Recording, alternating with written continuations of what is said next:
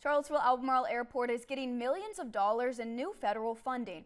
One part will make landing smoother, one will make flying safer, and the third will be something you can see from your car. Kate Nectarline is live in the newsroom with our top story at 5. Hi, Kate. Maggie, the airport is getting $2.9 million to make critical improvements. Plans are already in the works, but a spokesperson says they do not know when construction will begin. And just to make sure that our passengers are safe as possible, we want to make sure that we have the most up-to-date equipment.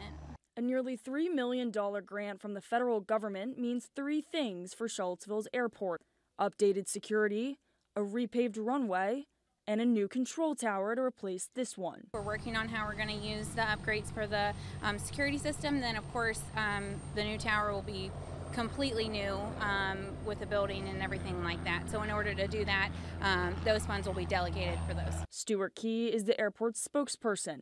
Our tower is one of the oldest ones in Virginia, we're told. It's from 1970, and so just being able to give our FAA staff something new to use, and then of course maybe even a different view. As part of the 2021 bipartisan infrastructure law, the Federal Aviation Administration has provided $9 billion to airports across the country.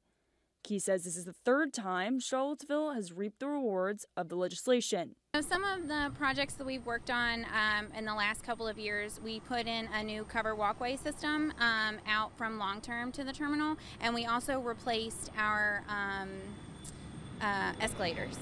Key says she hopes the money will make for a safer and more efficient travel experience. One of the biggest things for us is making sure that this airport is convenient for our passengers, so we will do everything we can to make sure that it doesn't interfere with their travel. Key says she does not know exactly when travelers will be able to see these changes, but most of the projects are slated to wrap up within the next 2 to 5 years. Live in the newsroom, Kate Nectarline, 29 News at 5.